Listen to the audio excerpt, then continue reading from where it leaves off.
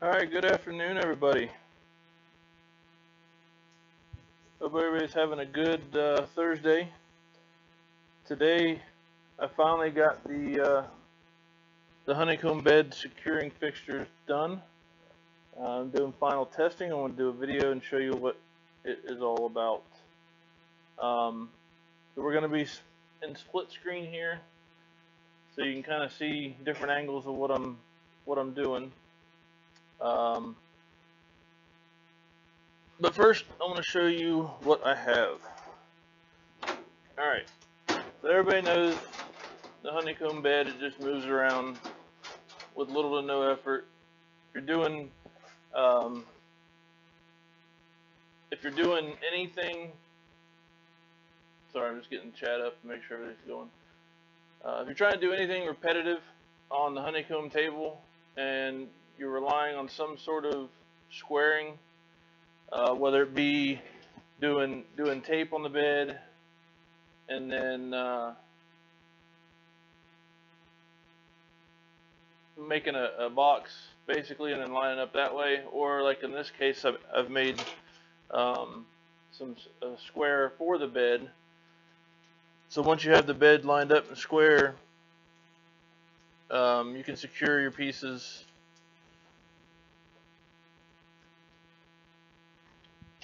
I know it's not square, but you can manipulate it either way you want by putting it in different holes. But anyways, so the problem here is it was brought to me by another user. I don't use a honeycomb table very often, and if I do, it's not generally for repetitive tasks.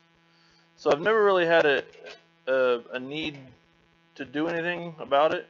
But as a couple people brought it to my attention, it's quite an issue, and I would agree. I have used it in the past, but like I said, I haven't done like a mass production where I'm taking things on and off to where it becomes an issue as far as staying secure.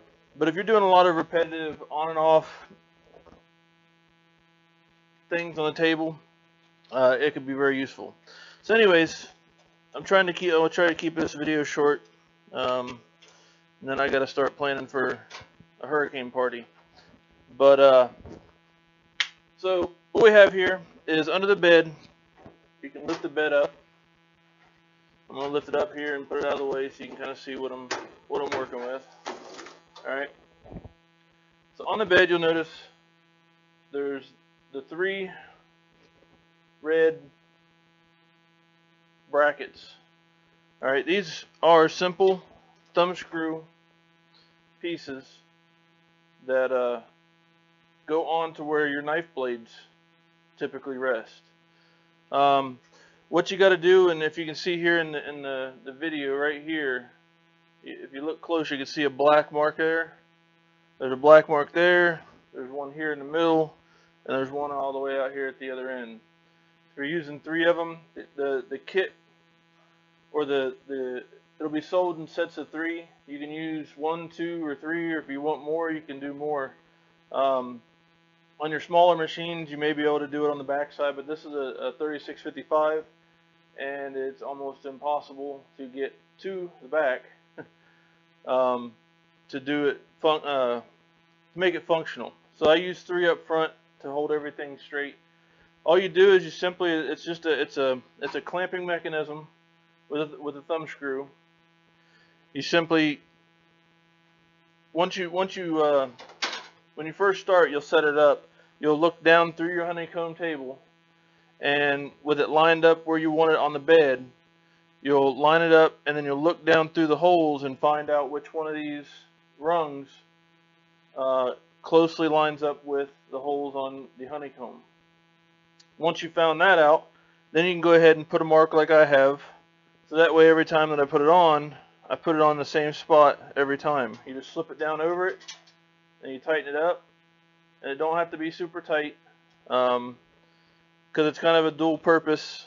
Once you start putting everything together, if the bed itself is kind of out of shape, you can manipulate these a little bit. When you tighten down the Allen heads on the clamp, the top part, it'll bring everything together and sandwich the bed between those two. And with this locked in here, it won't let the bed move. Now the bed does move slightly. I will say that, but that's mainly because of the honeycomb itself is not a very rigid structure, so it does move a little bit. And you also get these top clamps that come with it, and it'll come. These are 30 millimeter bolts, but it's going to come with 35s. I got them coming. They should be here Friday. But these are what help hold it together. If you notice the piece, and we get this angle right here, the piece sticking out there, that actually goes down through your honeycomb to help line everything up. But I'm going to start at the end, and I'm going to find where my honeycomb lines up the best. It's not going to be exactly right on the bed, but after you get them started, and you get it down in there, and you get the thread started, you can leave it. Then you do your next one, get it started, and then your last one.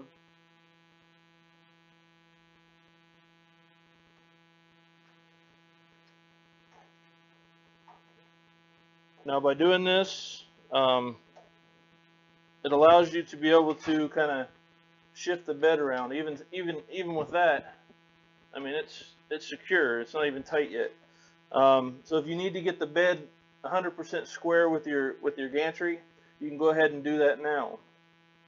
Make sure these are straight, because there is a little tab on the bottom that's notched out to fit over this metal and still allow a flat contact on the bed itself. So it helps hold everything down. Alright, so once you get it lined up, it's square, it's wherever you want it to be. Like I said, I've already showed you, without even tightening anything down, it's already pretty much secure. Now you just tighten them down. They don't need to be super tight.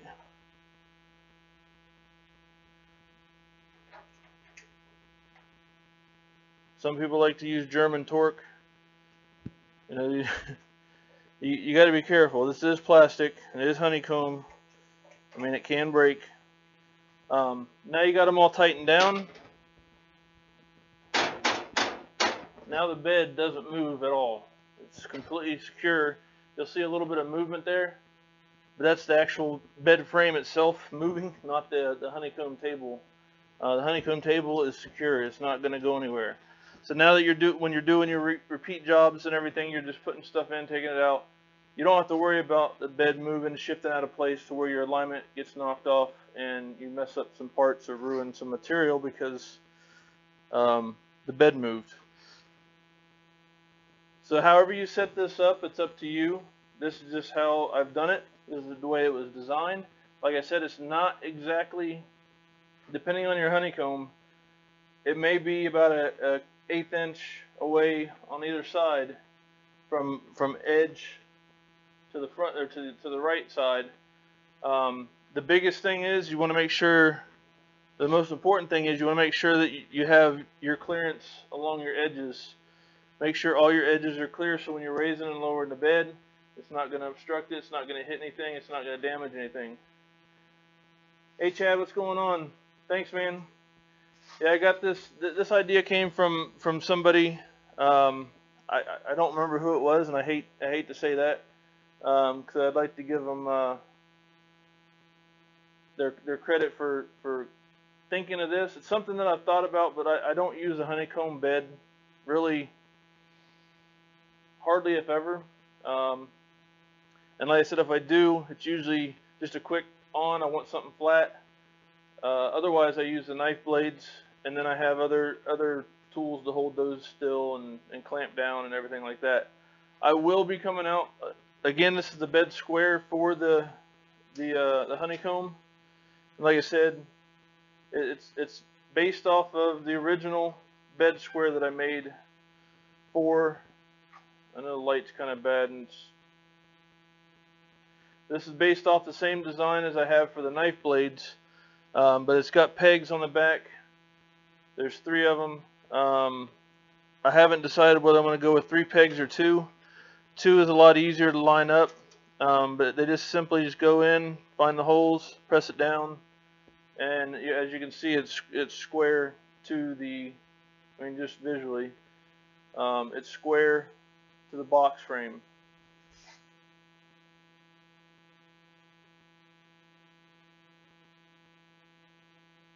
Yeah, yeah, Chad. I gotta say, this, out of all the tools that I've made for the Boss Laser, or for use on the Boss Laser, I'm not affiliated with Boss Laser at all. But all the tools that I've made for this machine, this is probably one of the most challenging. I've gone through 5 different iterations of it, because I'd try one thing and it would fail, or it would work and then it would just, it wouldn't suit my um, I don't know. I'm very picky, so it didn't fit me. I wasn't happy with it, so I came up with another idea. And I thought, okay, well, why don't we just use the existing pieces that are already part of the machine, clamp onto those, latch them down, and be done. Now, keep in mind, these tabs, they stick up about 7 to 7.5 millimeters above the surface of the honeycomb. It's important to keep that in mind. The good thing is, if you attach them to the front, you don't have to worry about it when the machine homes and it goes into the back right corner. You don't have to worry about the machine homing. Thanks, Lexi. You don't have to worry about the nozzle hitting these when your machine goes to home and then comes back. I tried to keep them as low profile as I could. If I go any shorter than this or any smaller than this, they tend to break. So absolutely, yeah. I mean, everything I do. I mean, I've had some criticism on here about, what materials I use to print with and things like that.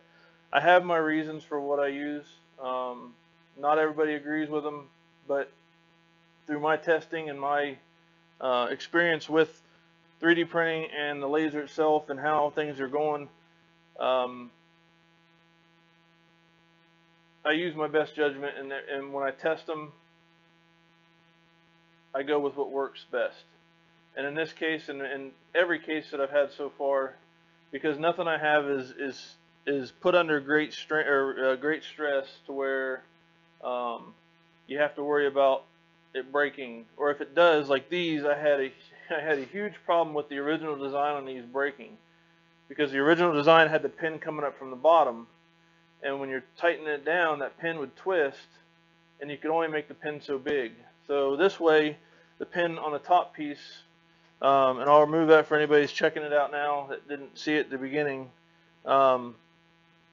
This is the pin that goes in. The plastic pin sticking down is what helps line up the honeycomb, and it keeps the slack out of the bracket to kind of ensure that you have as little or no movement as possible. And like I said, also they're notched. It's a very small notch. It's only 1 millimeter notch in it that actually compensates for the distance from the bed to the height of the bed and the height of the aluminum bracket around the outside. Like I said, it's just a simple tighten down and you're done. And in theory, when all this is put on and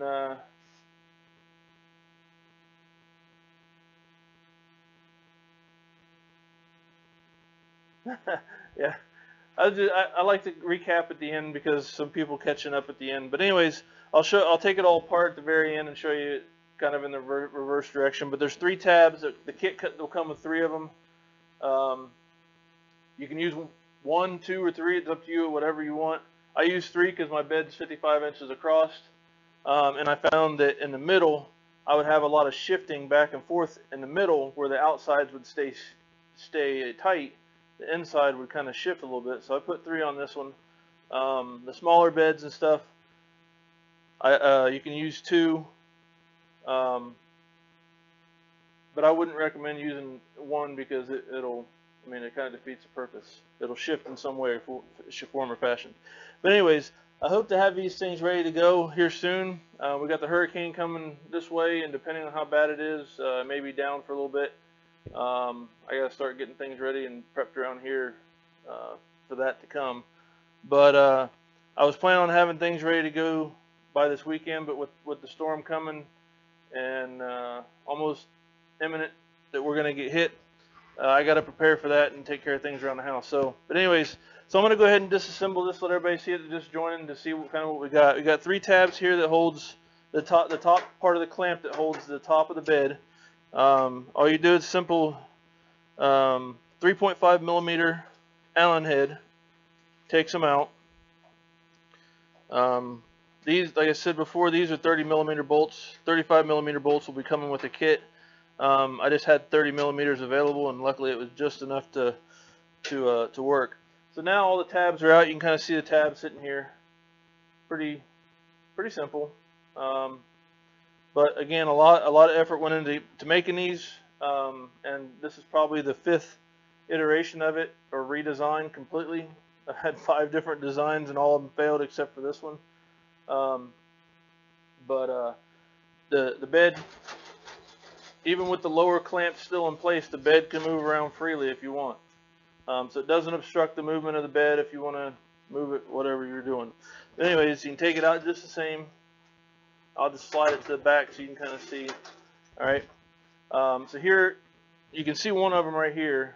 There's 3 of these, one at each end, and one here roughly in the middle. Like I said, you gotta put the bed on, find your marks, and I put black marks on the bed itself. You can see kind of right there.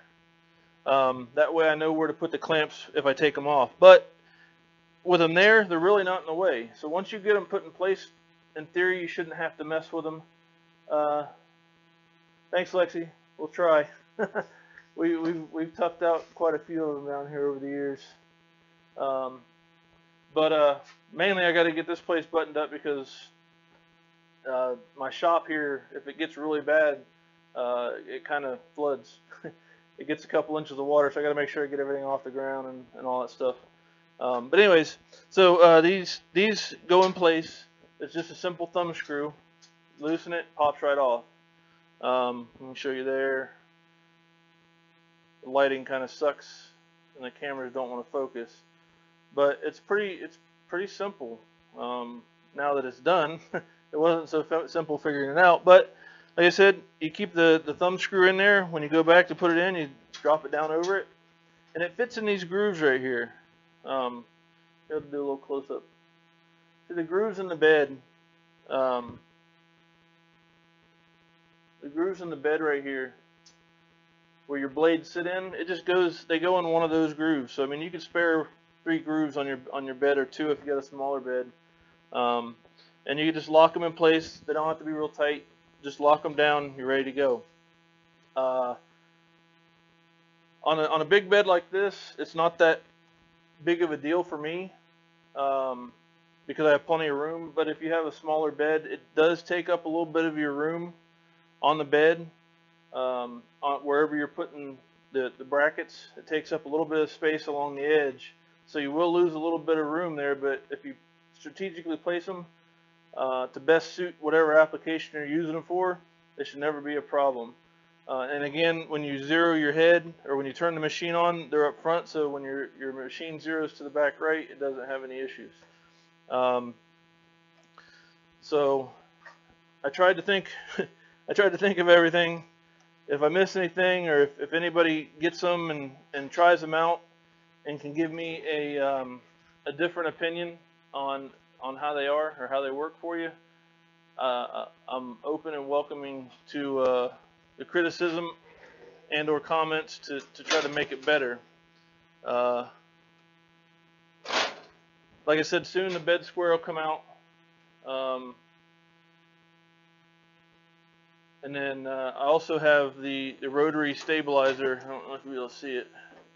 Down there in the bottom, the rotary stabilizer for the 16 size machines up to 36 to help hold your rotary still.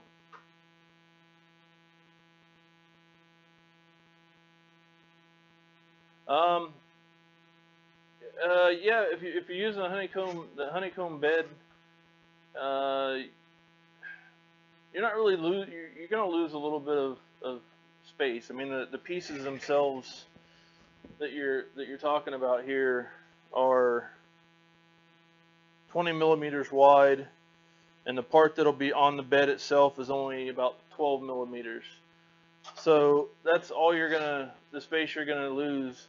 Now, if you're using the standoff pins like I got, or if you're, they have these here, the standoff pins that slip right down inside, and then you can lay your material on top of it.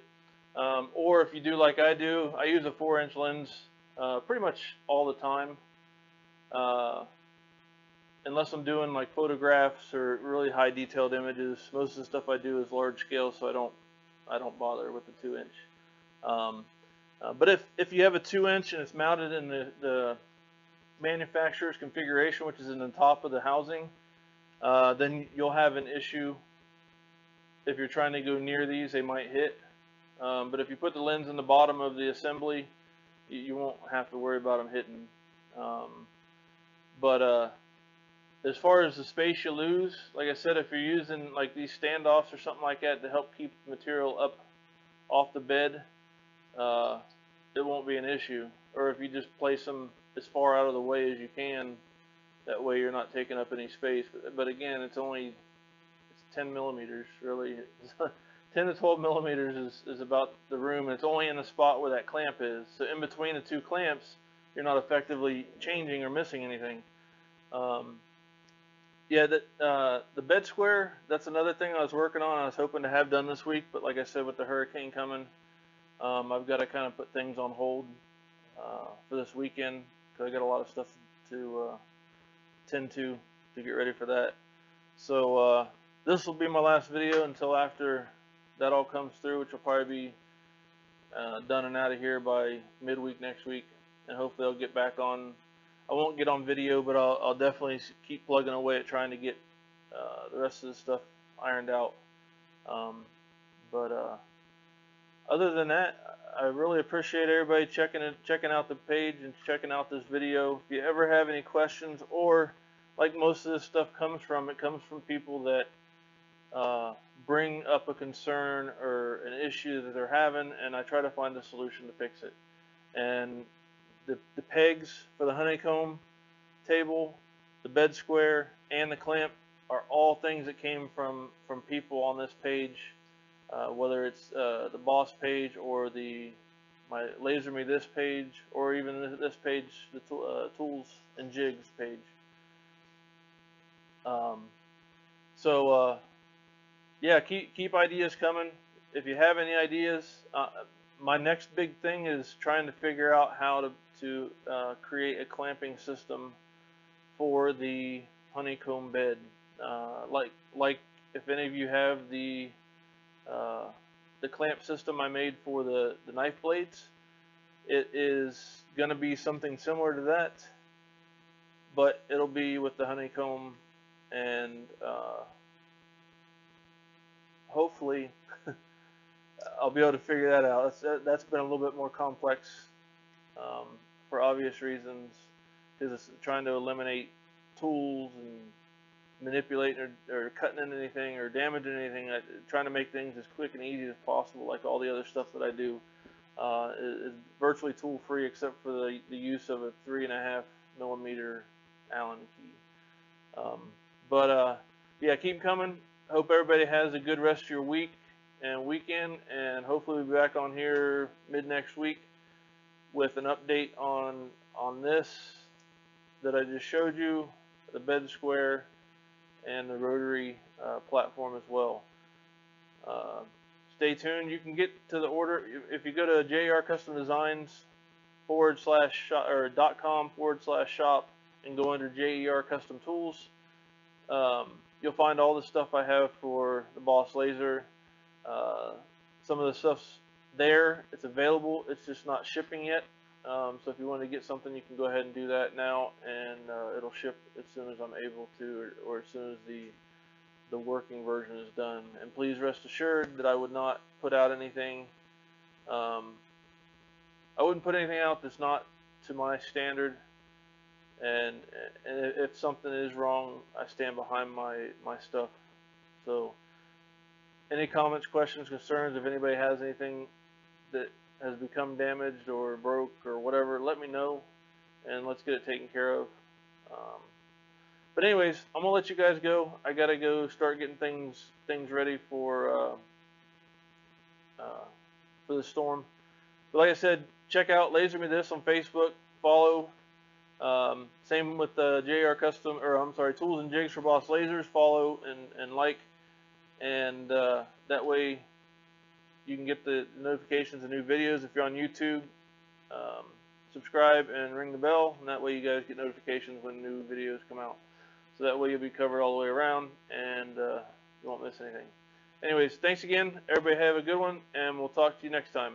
As always, laser like a boss.